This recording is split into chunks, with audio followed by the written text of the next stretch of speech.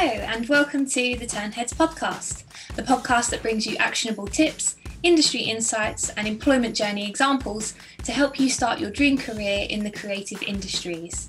I'm your host, Sam Fairbrother, a professional graphic designer, mentor and founder of junior talent platform turnheads.com. On today's episode, I'll be talking to a huge graphic design hero of mine, Garrick Hamm. I'll be discovering how he started his impressive career, what he looks for in a junior designer, and what piece of advice he would give to his younger self. So let's get started. Welcome, Garrick. Thank you so much for being here. Not at all. That's great. It's great pleasure. Thanks for inviting me on. So you've obviously had a really awesome career so far, but I wanted to kind of start off by going right back to the beginning.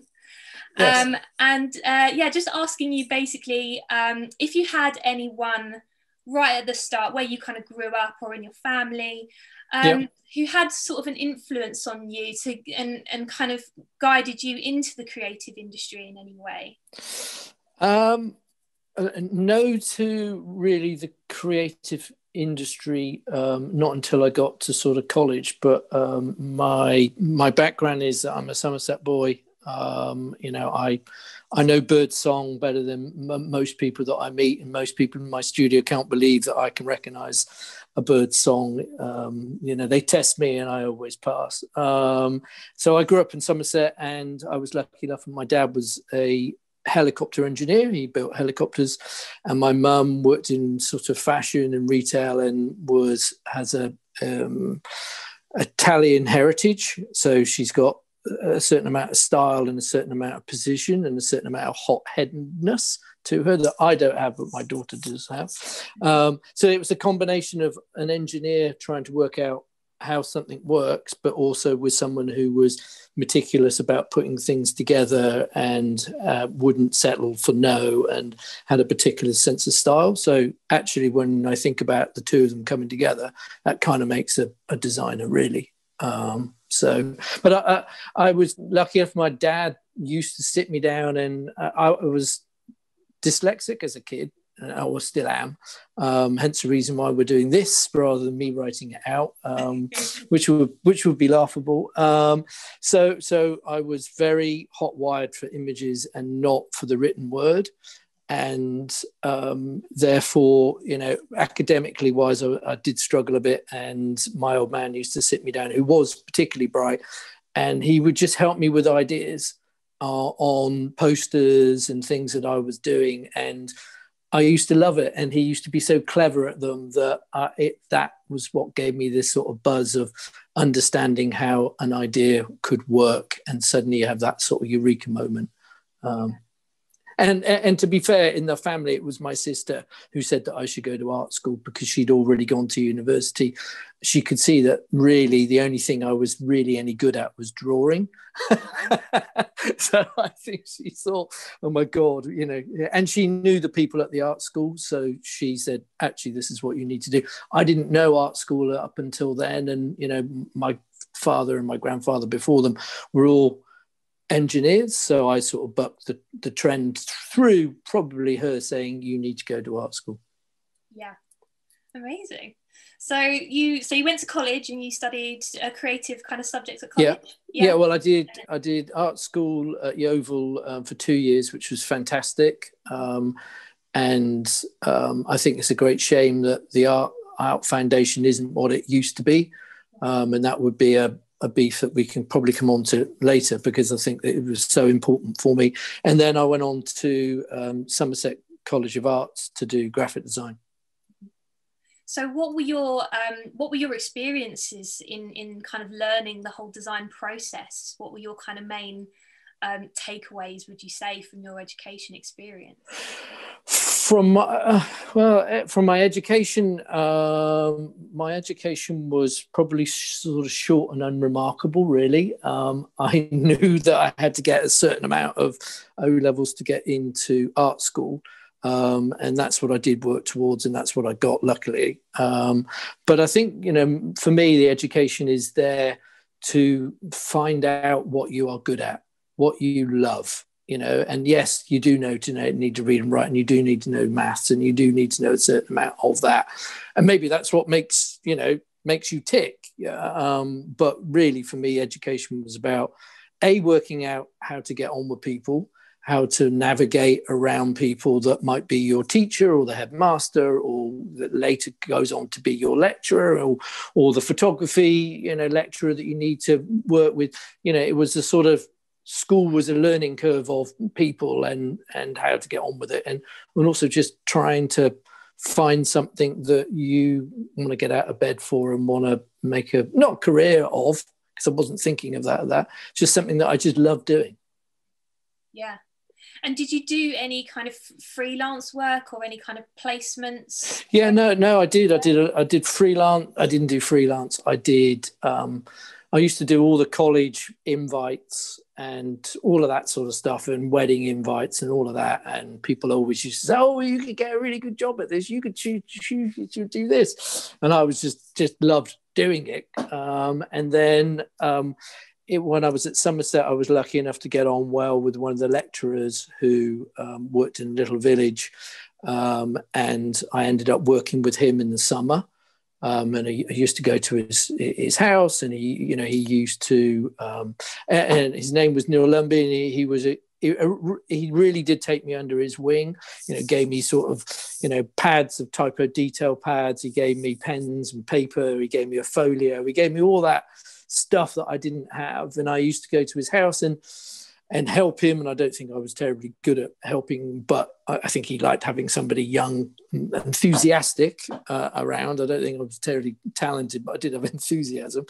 And then he worked at Clark's Shoes in Street 1 or 2 days a week, and he managed to get me a sort of internship with them, and that's where I was my first exposure to a proper creative sort of studio. And I loved it. I loved the people there. And even though it was 30 years ago, I remember the atmosphere, and I remember them coming up with ideas and involving me in things. And it was run by a guy called Ian Wills, who's the father of Ryan Wills, who runs Taxi Studio in Bristol.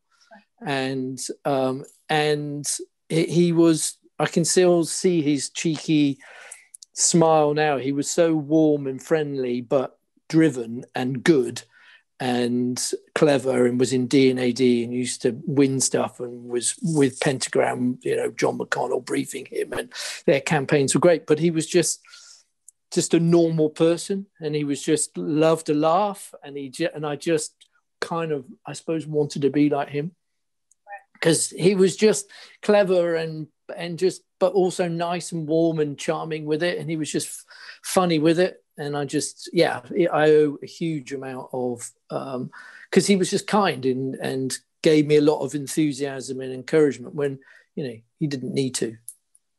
Yeah. And was that kind of your moment when you thought, yeah, this is what I want to do? Or do you still feel like you're kind of got on that journey a little bit?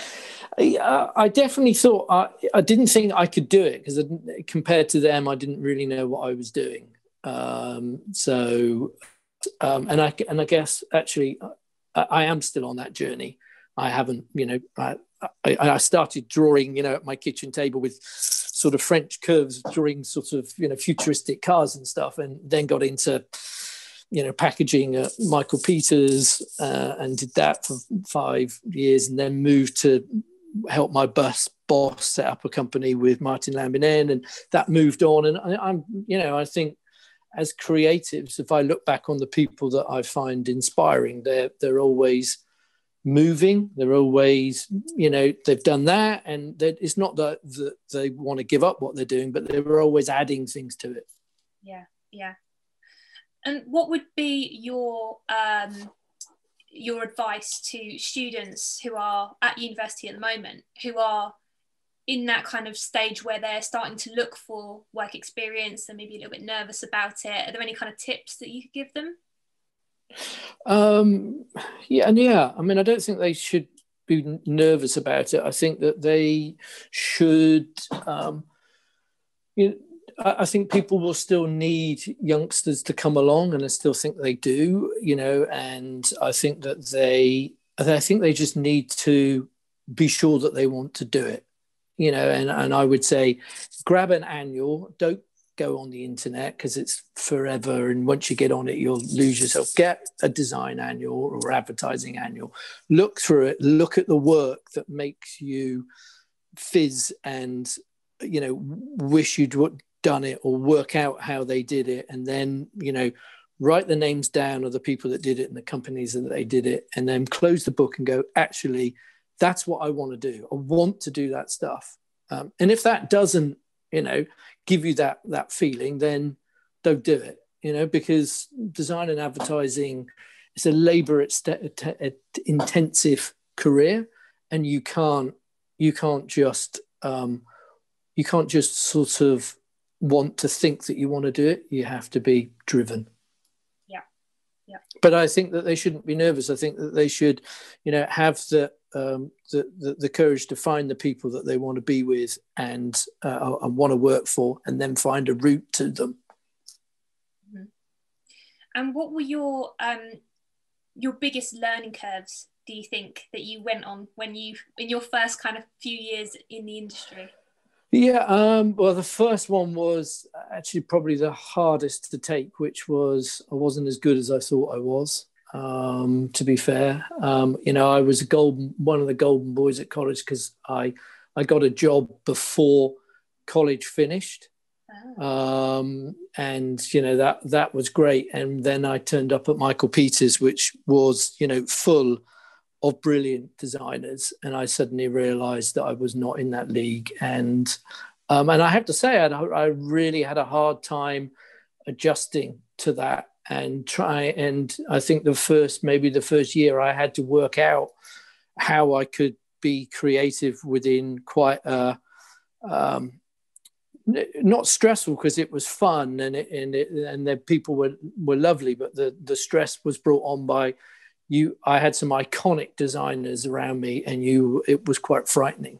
So I used to go in on a Sunday was the way I got around it, because I could relax and I could just do what I needed to do and not have this fear. And that was one of the ways that I coped with it. And I still do it now. If I have to come up with something, I don't do it in front of myself, on like, a deadline. It doesn't work like that. I try and do it before. I try and do it on a walk or a run or mowing the lawn or doing whatever. And I think that I also realized how much hard work it was that, we used to do. I suddenly realized that I got in one morning, I didn't put my clock back, and I got in that I thought was on time, but I was an hour early.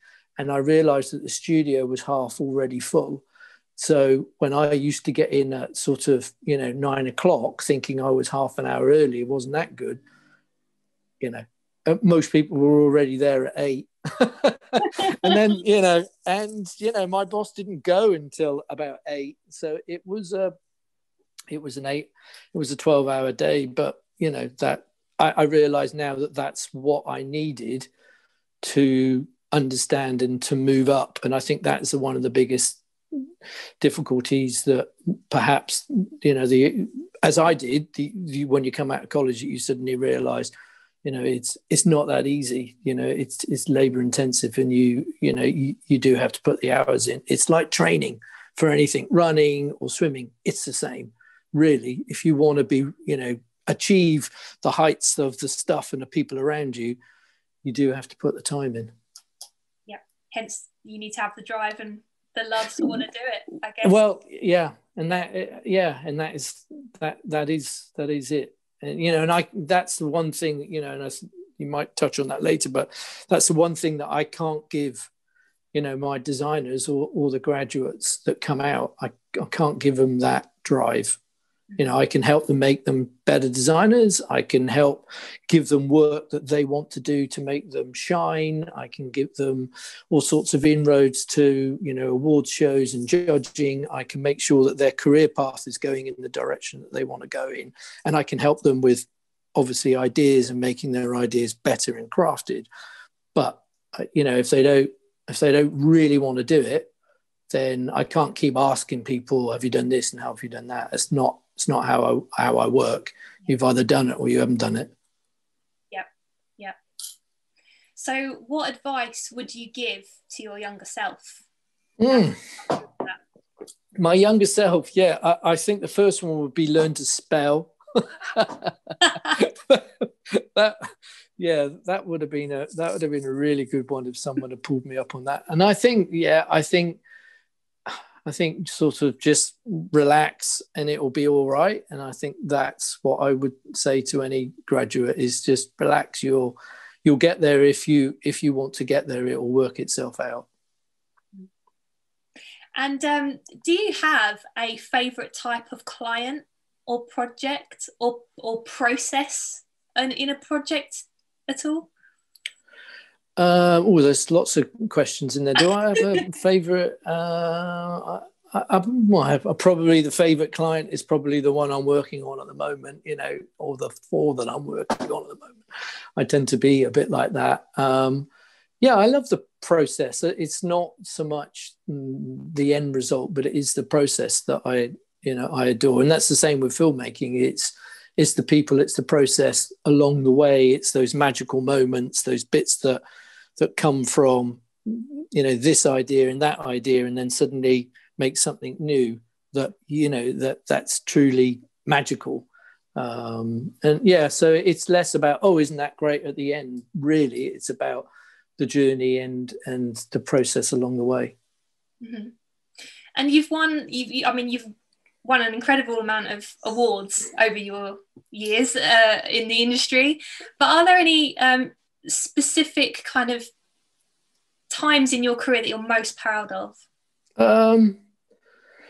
First was getting my job at Michael Peters when I went there for some work experience, and he offered me a job. And I as I say, I was a Somerset boy, so I thought I was staying in Somerset. So I was just coming from some experience. So I didn't realise, 31 years later, I was going to be sat here.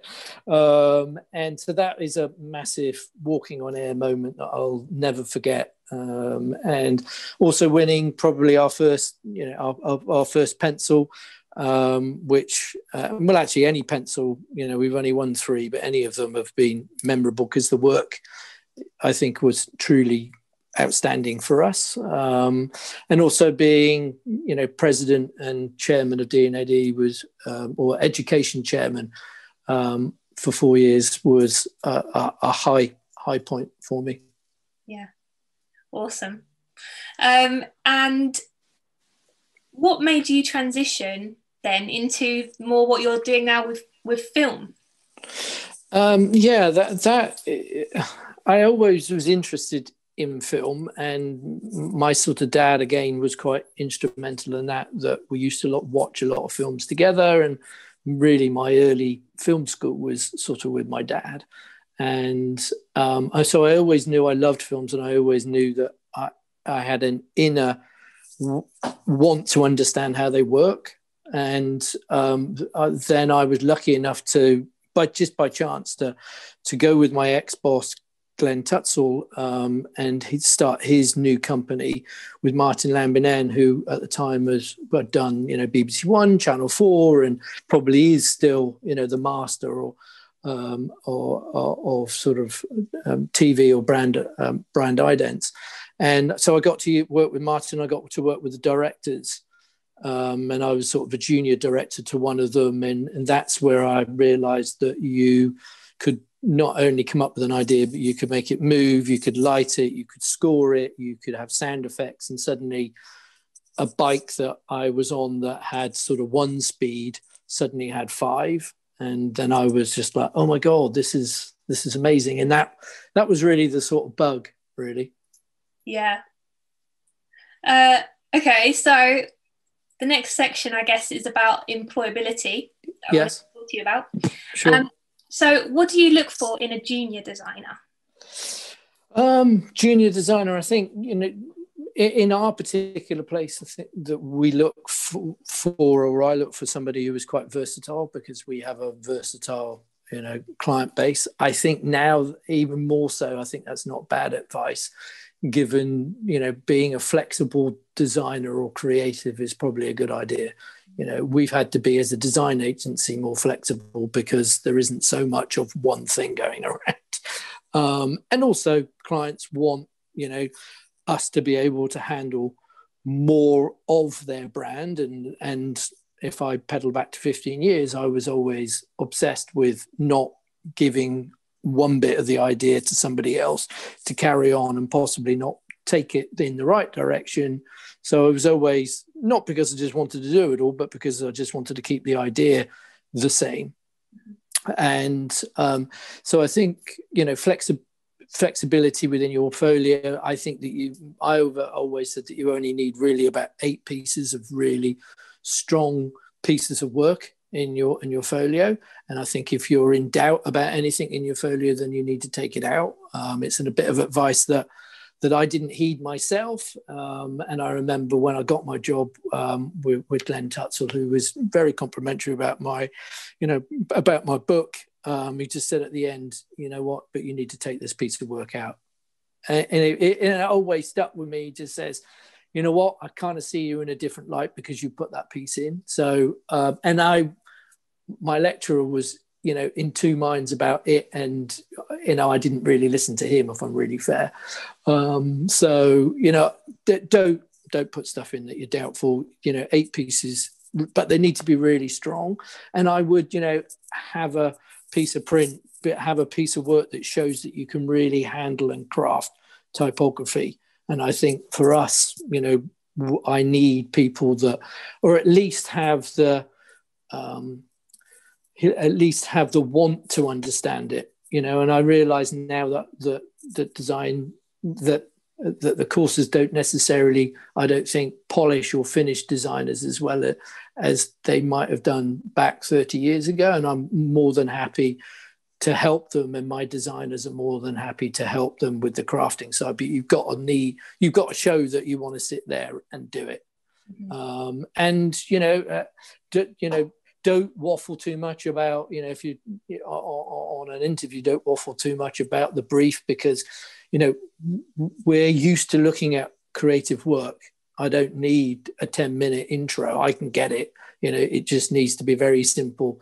This is what we were asked to do, because otherwise, by the time you finish talking about it, I'll be on another page. But my big thing that I try and help students with is, if you've come up with an idea and it's singular and it's just one thing, spend the weekends making it bigger. If you've got a good idea, then actually make it into a brand rather than a piece of packaging, or make it into a piece of packaging if it's an identity, or or a piece of animation, or so that you can show how you can grow an idea. But I think so ideas are important. I think craft is important, and and I always really like to look for something that is extra in a folio, and it might not be in the folio, it just might be something that you've done. And we had a chap that I hired from not an amazing college, and his portfolio was pretty good, and he was delightful, but he made worlds inside of matchboxes. That was the stuff that he did at the weekends, and then he used to film them. And as soon as I saw that, yes, I saw his folio, and he ticked all those boxes. And your folio is like your apprenticeship. You can do it. You can paint if you were an old master, and then you need something like that makes me go, okay, this guy on a Saturday and Sunday is driven, and that's what I need. I need that beating heart, because that is what's going to drive you and your career along. Yeah. And is there anything that you look for specifically during the interview process as well, kind of how people present their work and how they present themselves? No, not really. Just try and be natural and try and be yourself, and don't stress about meeting who you're meeting. In the end, they're the same as you and me. They're probably like eggs, chips and beans down the cafe once in a while like everybody else. They're normal. And I think if I look back on what I would say the sort of iconic people or designers that I've worked with, like Martin Laminette, he was just normal. and I might have been frightened of, I mean, I met him when I was 10 years experience, but I might have been seriously frightened of meeting him on my first day. But I think, be as natural, be as, as relaxed as possible, and also engage with them, and like you would get engaged with your friend down the pub, about questions, and ask them about stuff, and almost not interrogate them, but almost interview them as much as they're interviewing you about, what are they working on and what's interesting. And, and I know that feels like, oh, I couldn't say that, but I think that I'm saying that you can and you should, you should be, as relaxed as possible, and really do your homework, and that means understand the person that sat in front of you. What has she or he done? What has their company done? And there is no excuse for turning up to an interview with not knowing that homework. With the internet as it is, you can spend an hour Googling it, and you need to know that. And if you don't, then, that's going to come across, because in that conversation, they might say something about something, and that is your opportunity for you to go, oh yeah, well, like you did on that job. Because in the end, what I love is somebody wants to work for us, somebody wants to work for me. And when I ask the question, where do you want to work? The answer is here. It might not be, you might have 4 or 5. I understand there is, but don't go, well, I kind of like such and such, and I kind of like them. Yeah, you can like them. But in the end, there's only one place to work, and that's the place that you're doing the placement. Yeah. That's what I would say. Yeah, you're going to be investing in them, aren't you, if you take them on? So you want to know they're not just going to move on after a year. No, absolutely. So yeah, that is definitely, and also if you're, I think try and be as relaxed as possible in an interview, and just see them as normal people.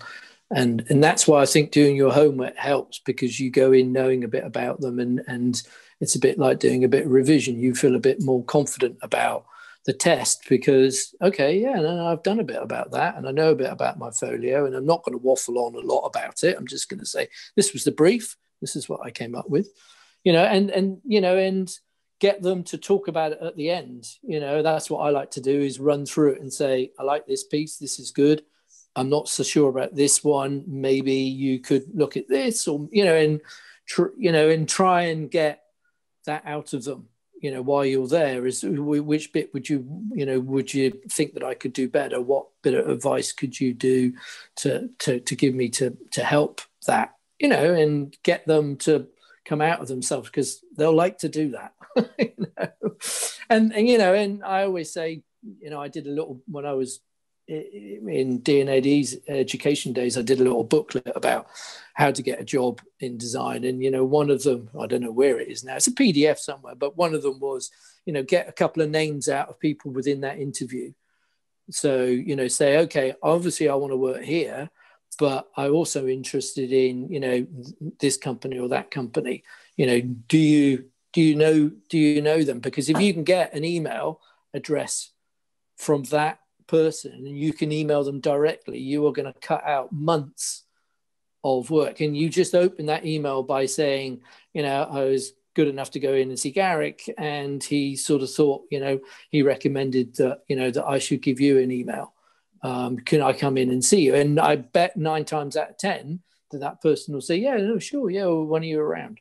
So, don't leave the interview without a couple of names, or at least say, actually, is it okay that I email you, afterwards? Because you're obviously a bit busy now, but afterwards, and maybe there's a couple of names that you could give me, or some intros.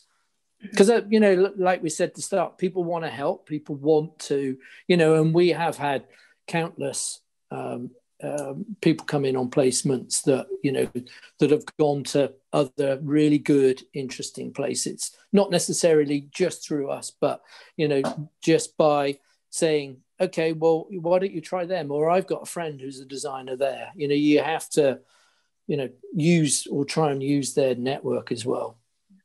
Yeah, that's a really good tip.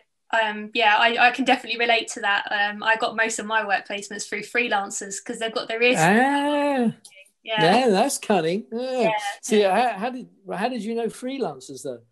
Just from, I would be at one studio doing a work placement, and I'd just get chatting to them, and ask if they knew any other studios who were looking, or if there was another intern coming to the end of their kind of stint there. And yeah, that's kind of how I got my job. So I definitely kind of relate to that one. Yeah, clever, very good, very good.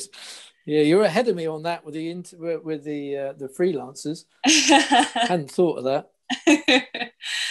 So what would you say, I guess on more of kind of a software skills and kind of soft skills as well, really, but are there any particular skills that you think people need to have by the time they graduate to kind of fit into the studio environment?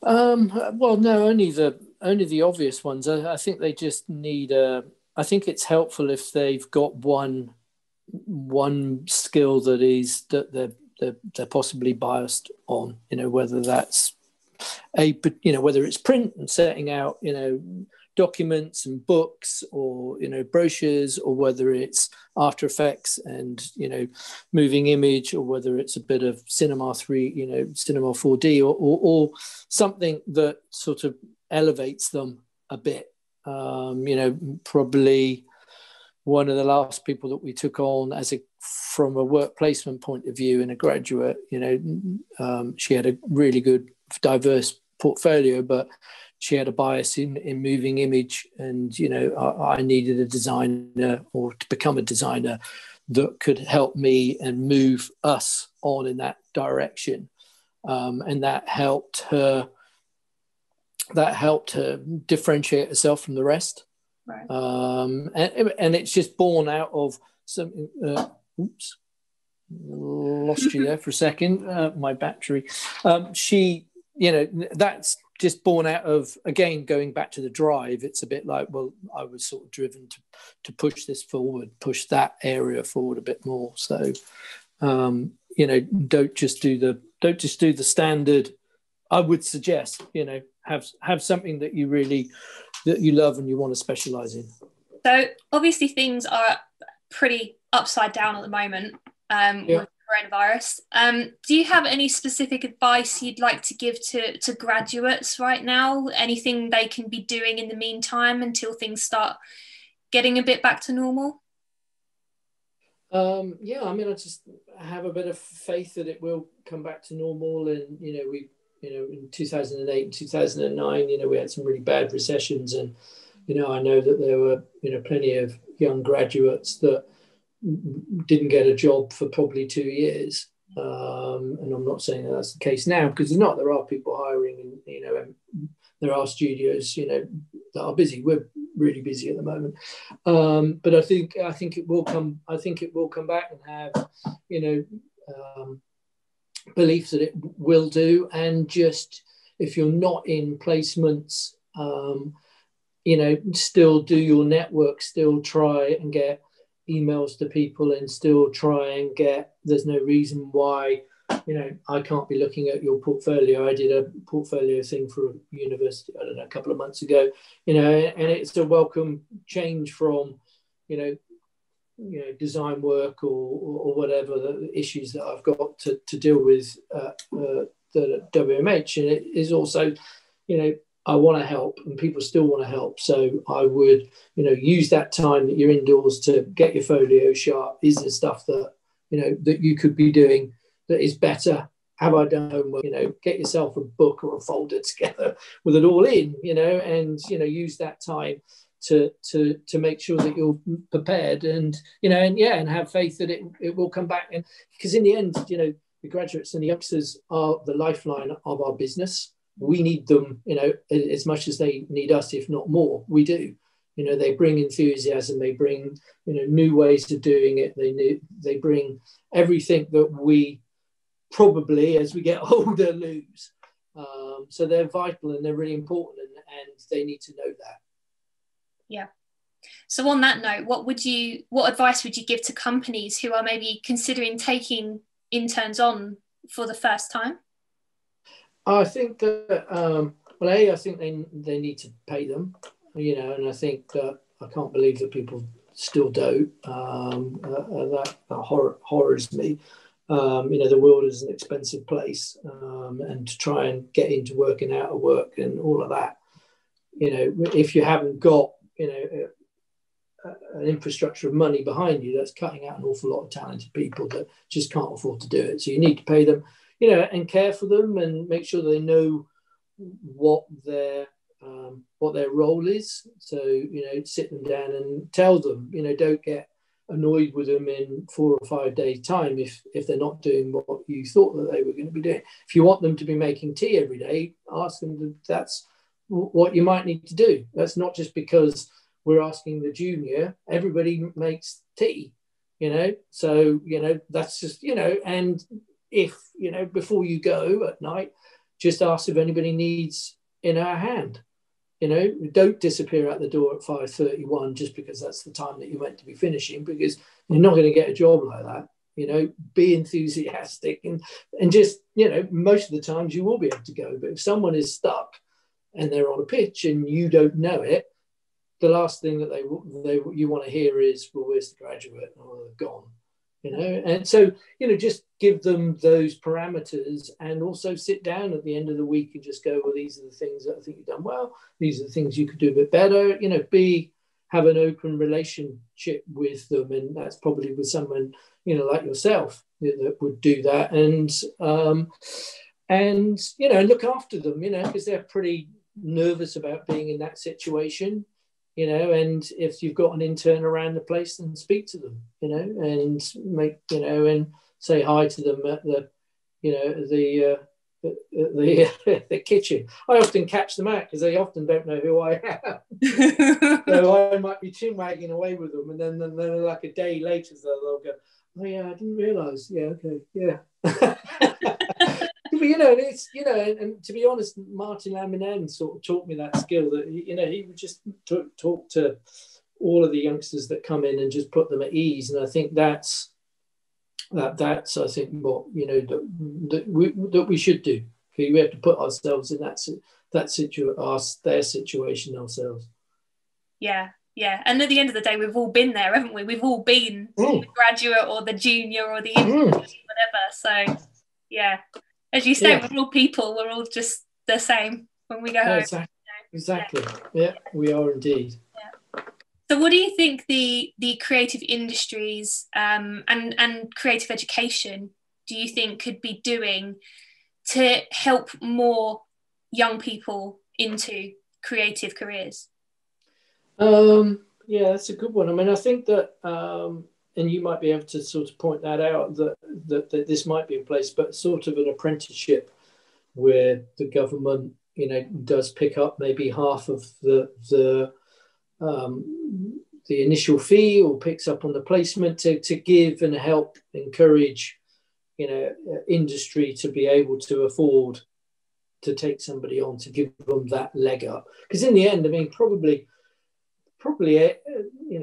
all of the juniors that we've ever had really have been on work placement, and that, that's the sort of truth of it, is that, we've got to try and help youngsters get into that placement scenario, or a 6-month apprenticeship where the government help subsidise that by, 25% or something, to help encourage the youngsters sort of coming in. I mean, I think within education, I think that I would really say that there needs to be just less students, in classes. And I think that, I don't think that students necessarily, this isn't so much an industry thing, this is an educational thing or government thing, is I just don't think they're getting the tuition that they could get or should get. And I don't think they have enough time in the studio. I don't think they have enough time in the college. I've got a niece who's doing an art foundation course, and, they're in there 2 days a week.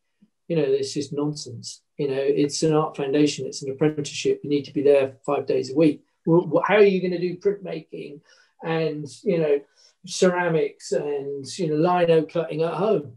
And and the same when you get into, higher education and you're into, a degree, you need to be around your lecturers. And I think that's, that there's too many people in the classroom for the lecturers to go around. And it's, I think it is showing, it is telling. And it's not, that's not the students' fault at all.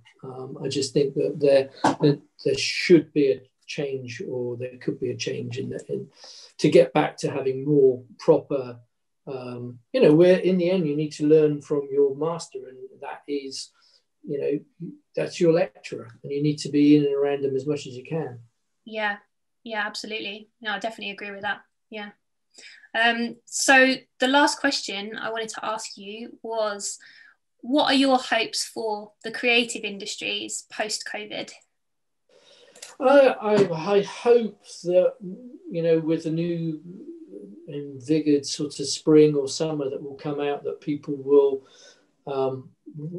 want to embrace creativity. And I think clients will hopefully want to be a bit braver and realise that actually within this sort of time indoors, they've had a bit of reflection in that there might be a different, better, more creative way of answering all sorts of hosts of problems, not just necessarily graphic design problems. And I think that they need to be braver, and they need to realise that the UK is really good at that. We're really good at producing creatives, even though I'm talking about the colleges that could be slightly run differently. I still think that we're really high wired into making great creatives, and that's naturally what the UK does. And I think that we, I think that they need to, not support that, but to grab hold of that and use that for their businesses, and use that to differentiate their business and not follow the herd and not do